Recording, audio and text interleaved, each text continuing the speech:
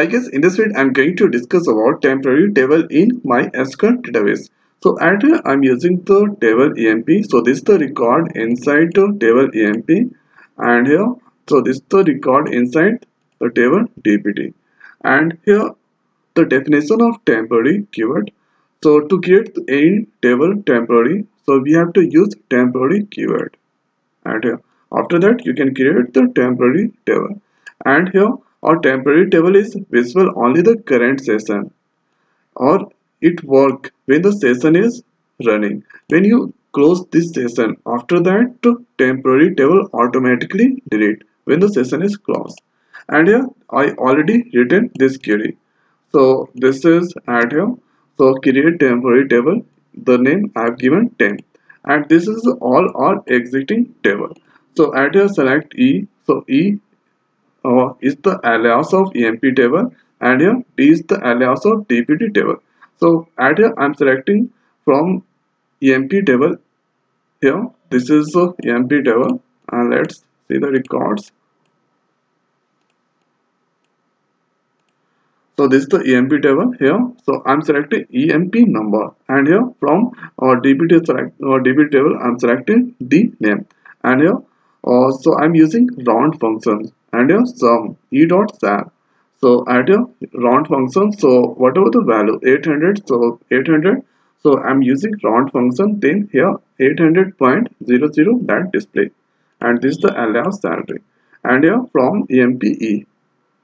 So is the alias of EMP table, and here I'm using inner chain. So at a DPT table, this is the alias of DPT table. Now here after this is the condition on. So D dot DPT number equal to E dot DPT number. So if this condition is true, so this condition is true. So after that do the chaining, and here first that make the group of E dot DPT number. So this is the DPT number. So at here there are multiple duplicate records are there. So 10, 20, 30, it's all are duplicate. So at here that make a DPT number 10, 1 group, 20, 1 group, 30, 1 group. After that do the chaining, and here whatever the records it's get, so add here that sort in the salary on descending wise. So this is all our exiting table, and here this is I'm creating by using this exiting table. I'm going to create the temporary table. So about the inner chain I already discussed in my previous video, so please go through that one. So let's create the temporary table. So add here create. So this already exit this table. So to drop the temporary table we have to use drop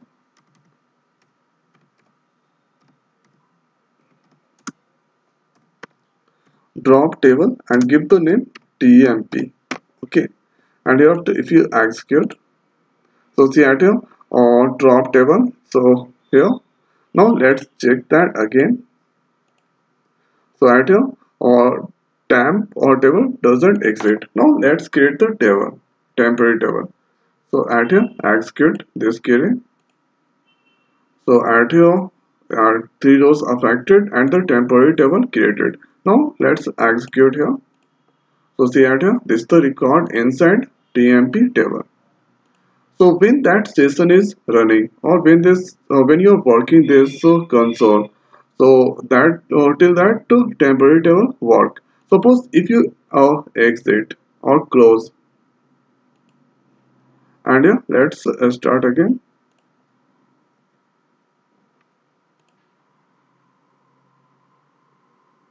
Let's start again. So at here I'm login again. Now here after if you execute this query again, so see at here it's displaying the message or table or TMP doesn't exist. So when that means at here our temporary table is visible only the current session is run. When you working with the session, till that you can use temporary table, but after closing that temporary table automatically drop.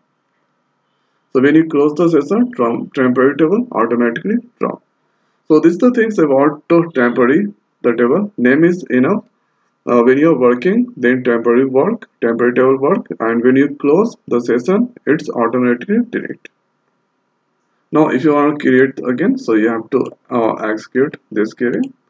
So right here it's affected. Now if you want to check here, so here this is 3 rows affected, and this the records, and this records it's a display because I applied this all those things right here.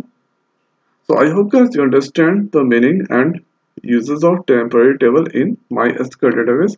So now in this video it's over. So thanks for watching. See you next video. Thank you.